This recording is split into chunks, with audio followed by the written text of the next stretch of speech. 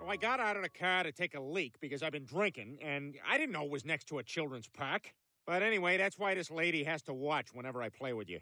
Both hands on the book, please. It's my son! Come on! Jeez.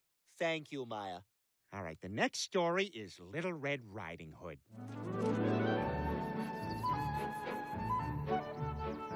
Red Riding Hood was choosing her clothes for a journey across the forest.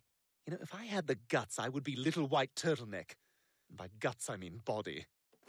Red, don't forget this basket of food for Grandma. This whole thing is way too heavy. Why are you putting a bag of ice in here? Is this a Coors party ball? Is Grandma going to be entertaining Florida jet ski people?